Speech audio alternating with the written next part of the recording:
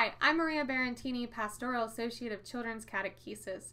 In today's video, I'm going to show you how to use your Bible. So the first thing, kids, I want you to do is pick up your Bible. Whatever one you decided to pick up and read from. I want you to look at it. I want you to flip through it. I want you to explore it. So, I'm going to look at it. Now, does this look really thick? That print is very tiny. I'm only in second grade. I don't know if I can do this. I can't read this whole book all the way from the beginning all the way to the end. That's crazy talk. Well, you don't have to.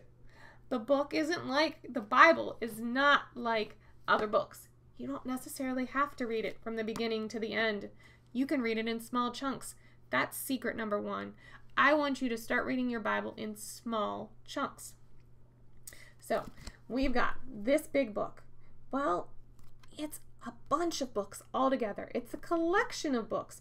So there are things that are in the Old Testament and New Testament. There are books in both of them, and they have different names, and that's where you're going to find different stories about the people of the Old Testament and about Jesus, and there are different books in this Bible. That's one of the reasons why it's so thick. Imagine you go into the library, get your favorite book series off the shelf.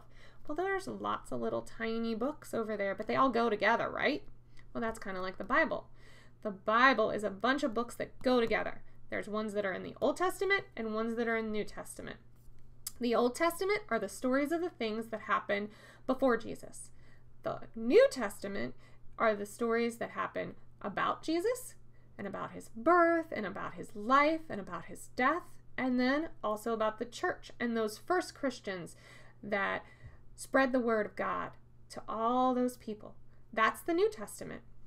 The next thing I want you to know is in your Bible, there's a table of contents, just like in any other book, like you're going to go and find. So usually at the beginning of your Bible, about 2 to 3, maybe 4 pages in, you're going to find the table of contents. So on one side, we got the Old Testament books. So see, all the way down there, we got Genesis and Exodus, and then we jump to some of the historical books. We got Ruth and Samuel. You see there? Those are all the books of the Old Testament. And over here, we got the books of the New Testament. See, we have got the Gospels and the Acts of the Apostles, and then we have all the letters in Revelation.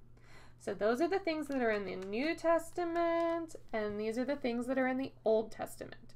So this table of contents is going to be your friend. You're going to want to take a bookmark or a Post-it note, and you're going to want to stick it on this page because you're going to want to use this when you're trying to find a book. So if I tell you I want you to find something, and I want you to find Ruth, you're going to go on to the Old Testament. If I want you to find one of the Gospels like John, you're going to go over here. I look forward to talking to you again soon. Bye.